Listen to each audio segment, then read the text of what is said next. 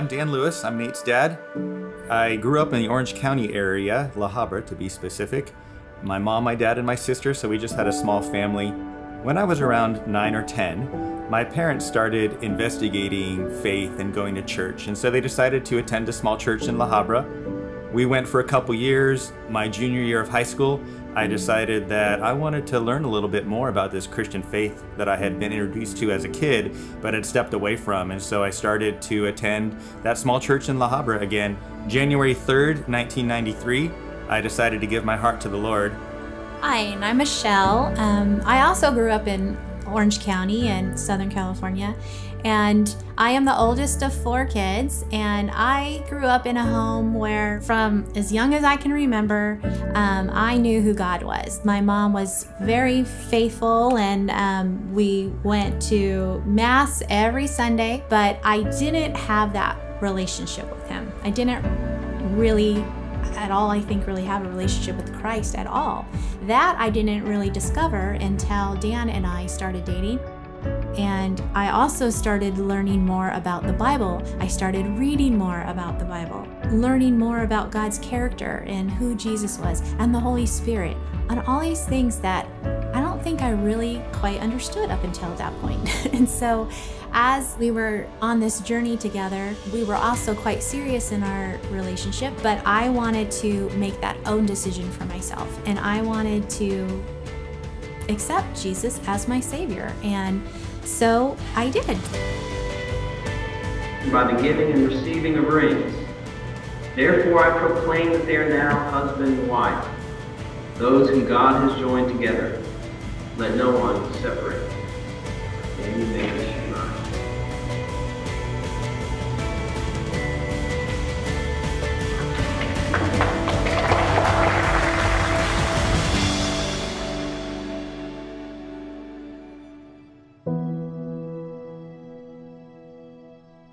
Yeah. You're looking good, baby. You're looking good.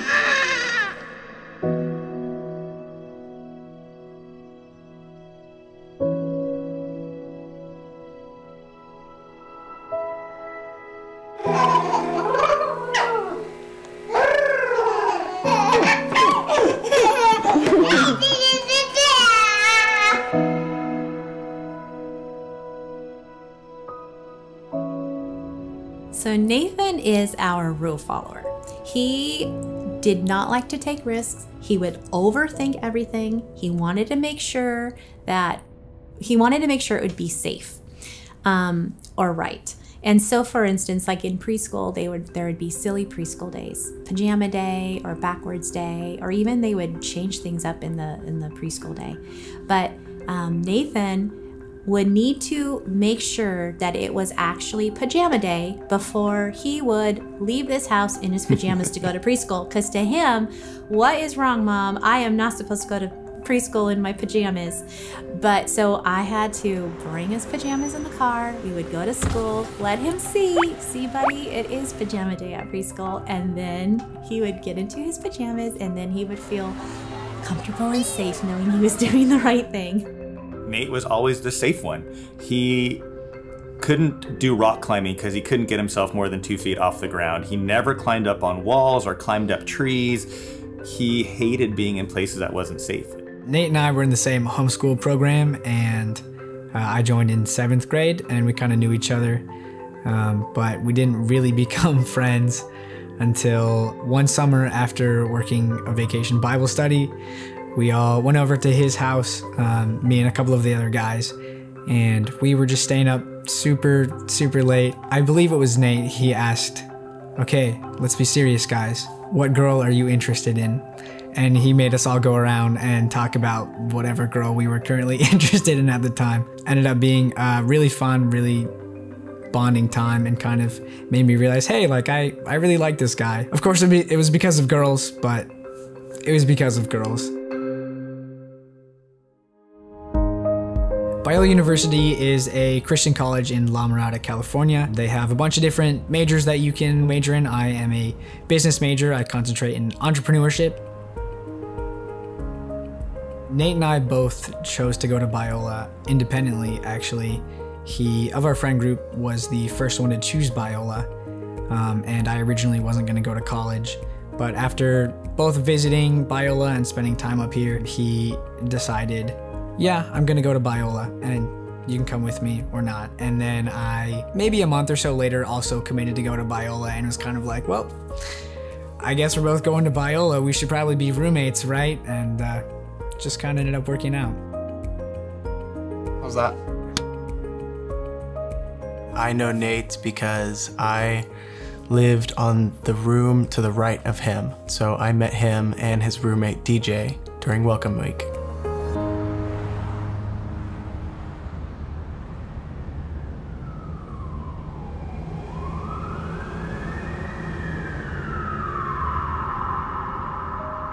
What's your emergency? Hi, my friend just got hit by a car. Okay, let me transfer you to the fire department so they can come. One moment. LA County Fire Department. Hi, my friend just got hit by a car. Okay, we've got help coming. I don't want you to move him. It's important to keep him still, okay? Okay. The day of Nate's accident was kind of just a regular day. At the time, I would get up early, go to the gym. I was working on my master's degree, so then I would do some school in the morning.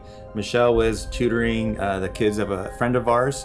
And so it was just a regular day. That night, Michelle and Matt and I went out and had Greek food at a local restaurant.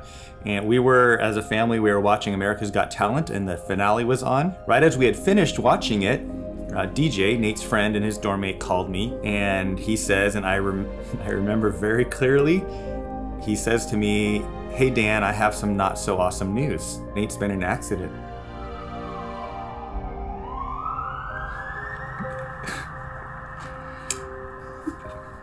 And I bolted up to the edge of the couch and I sat up and I'm like, "Wait, what?" He said, you know, Nate was skateboarding and he got hit by a pickup truck.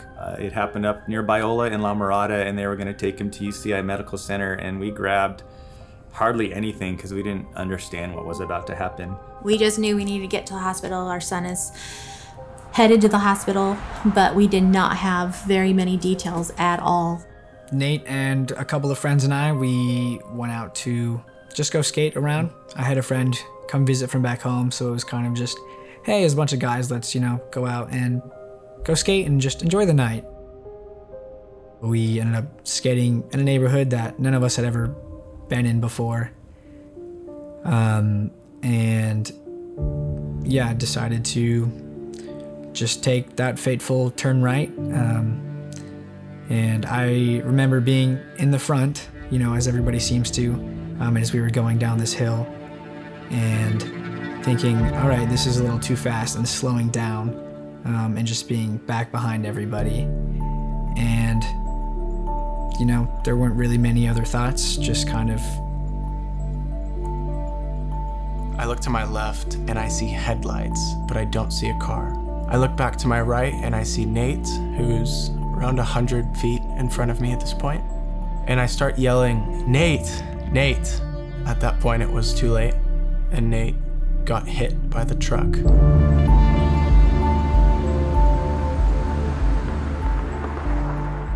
We made it up to UCI, and I was so eager to get in that I get out of the car and I'm going, and Michelle's like, "Wait for me, wait for me."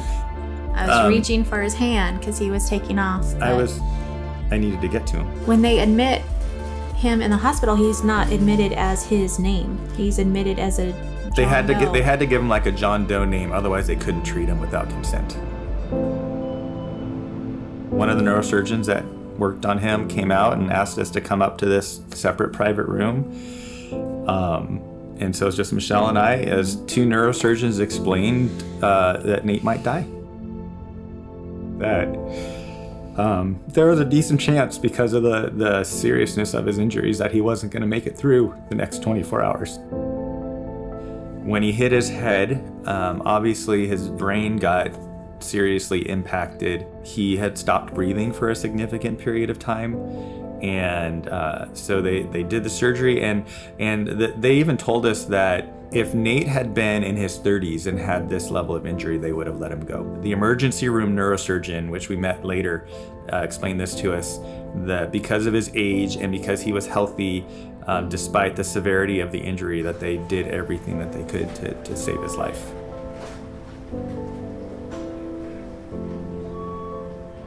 It's funny, I don't even really remember seeing Nate for the first time. I have to go back and look at pictures and remind myself. I think that it's because it didn't look like Nate. His head was like this big round. He was very swollen, and he had tubes in his mouth. Tubes and bandages all over his face. So it didn't look like Nate was the problem. So the original surgery they did was they removed the right side of his skull and had to take out all the blood and all the fluids that were building up there. That was the primary first surgery they did. And the next day, because the swelling had continued, they needed to remove the left part of his skull. A craniectomy is a neurosurgical procedure that we do to give the brain more room for swelling. Oftentimes, with head trauma, the brain is shaken up, or there are blood clots that cause the brain to swell, what we call edema. So what you're trying to do is remove a portion of the skull so the brain can swell, and over time the swelling goes down. Eventually we'll put the bone back, even months later. We were both physically exhausted. I remember the first time we walked out of Nate's room. We had a whole waiting room filled with people that were praying for us and worshiping and just really on their knees before God to be there for us. And I remember going in there to try to explain to them what was happening so they can pray specifically about the next part of the surgery. In the middle of a storm, louder and louder, you're gonna hear my praises roar. Up from the ashes, hope will arise. Death is defeated, the King is alive.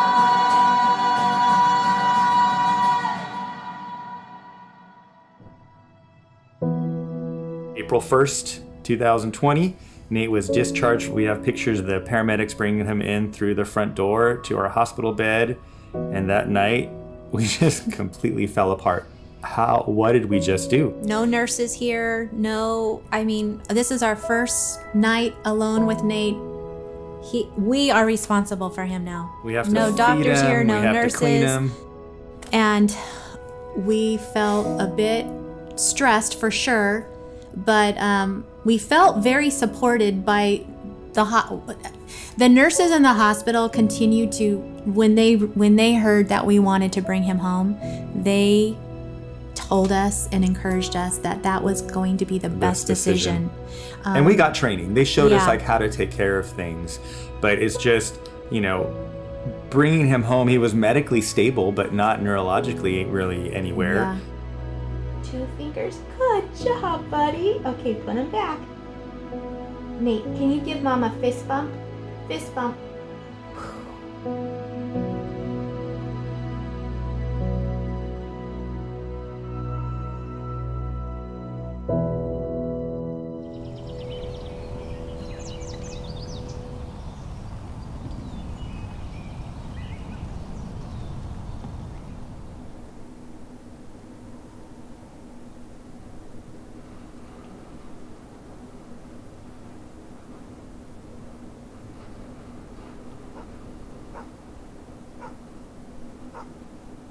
We mixed formula stuff. So it's basically, it's this like whole foods, all natural, organic.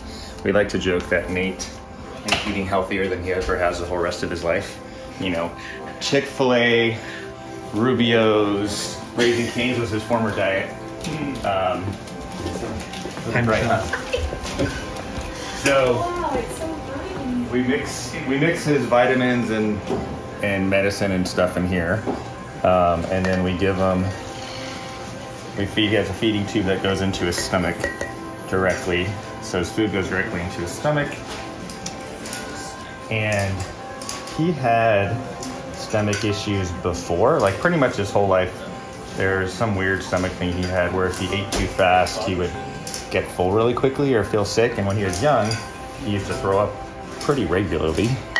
And we've noticed since he's kind of gotten to an alert state that if we feed him too fast or too much, some of the similar things happen. So we kind of try to feed him a little bit like if you're eating food and you're sitting at a table and you're just you take a few bites, get him down, talk to some people, So we try to feed him, we'll give him in little chunks. The thing that keeps me going when things are hard is that I can trust that God is doing something good. That God is using Nate's story to help other people know him better. That he's using what happened with Nate to grow our faith. Now the interesting thing is, and this is a heart issue that I still keep working on, is part of me doesn't want it to be that way. I still, if I had the choice, even given the impact that our story has had, and we've had so many people that have emailed us or talked to us and said, oh my goodness, your faith in this crisis has really helped bolster my faith, and I love hearing that. But the truth in my heart is that I would give all of that up if I could have Nate back.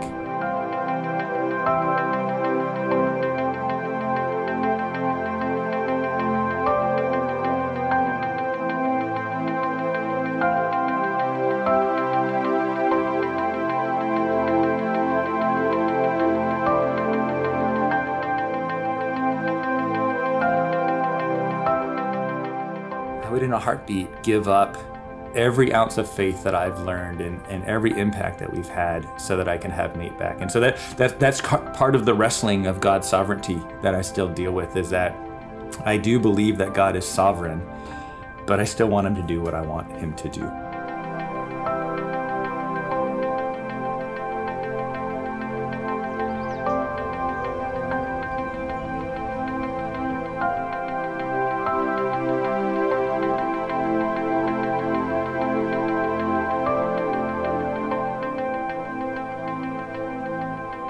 Nate's girlfriend, Camille, they were dating at the time of the accident, and so obviously this impacted her in her life tremendously. She was with us at UCI, she was with us at Kaiser. When we brought Nate home, she was really a mature but difficult decision. She decided to move in with us. So she moved in, she was living upstairs at our house, and she became part of our caretaking routine.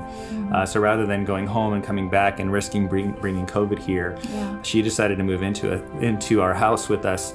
And one of the absolute highlight blessings of this journey and COVID is getting to know her better.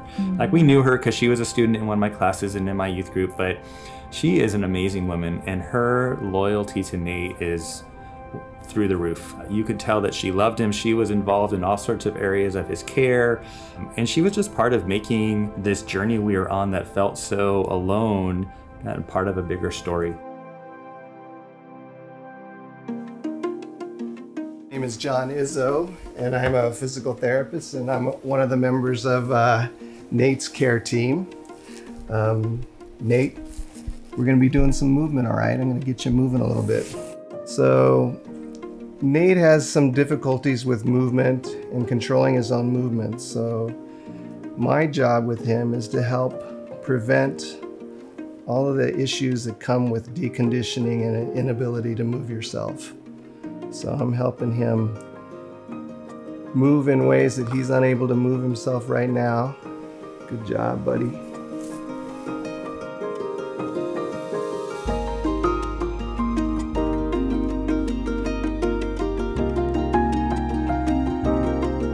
His brain is unable to regulate what his resting muscle tone is like in his body. So what I try to do is take the muscle tone and modify it so that he's able to relax and feel more comfortable.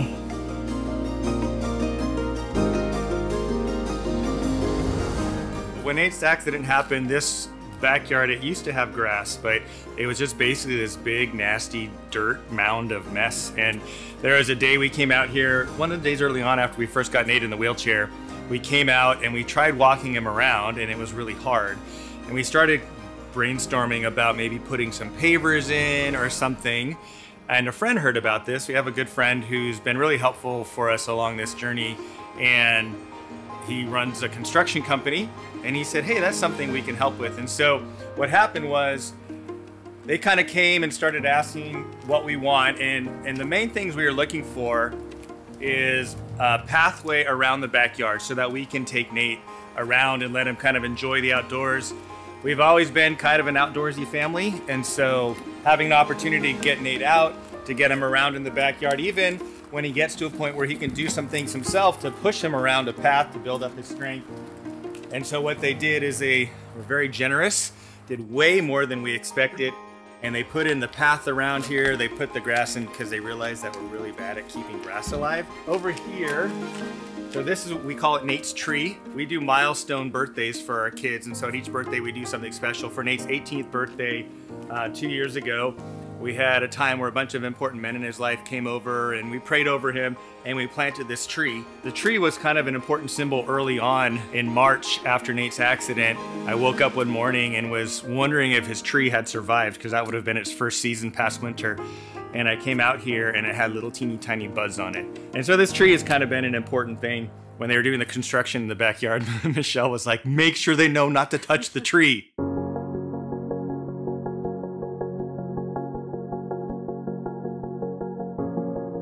My name is Matthew Lewis, and I'm Nate's younger brother. Ever since I was a kid, Nate and I have always had a very strong relationship. I don't have very many memories before the age of 4, but those that I do all revolve around Nate and playing with him, whether if that's him and I playing with our foam snakes and trying to wrap them around each other's legs and knock each other off our feet, or climbing around our treehouse, jumping off the edge, or playing on monkey bars. He's always been, in a way, my best friend, and I say in a way because when I'm talking about my sibling, friendship relationships get very different a lot of the times. We always had a friendly rivalry in everything we did that made me want to get better. And even when he was with his own friends, he would always want me along to play with him, and he was never embarrassed of me, and he always protected me from any harm that could come my way and any dangers and embarrassment or anything else that could happen to me. There's a lot of different emotions I feel on a day-to-day basis concerning Nate's accident. I'll be completely honest and say a lot of the times I feel angry at God or questioning of why this would happen.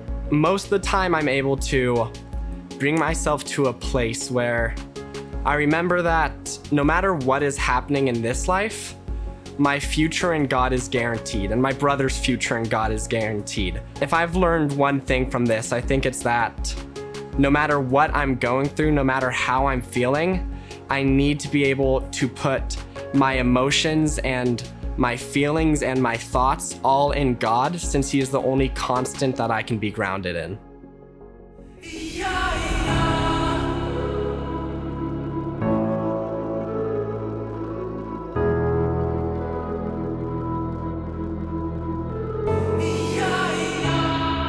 I believe that God gives us what we need for the moment that we're in and not the moment that's coming. And in that moment, God says, I'm here with you in this.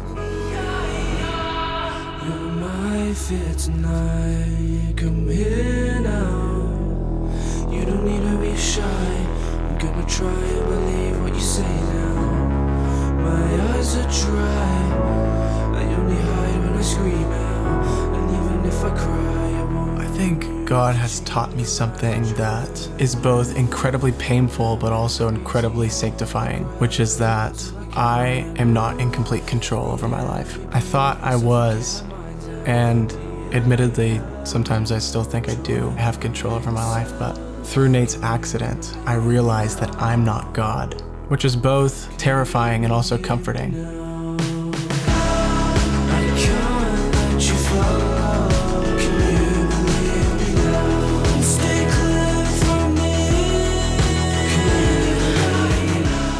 When we're spending eternity with God, all the pain that we have felt on earth is just going to be a distant memory. That's how I've been able to pull myself through this situation in life.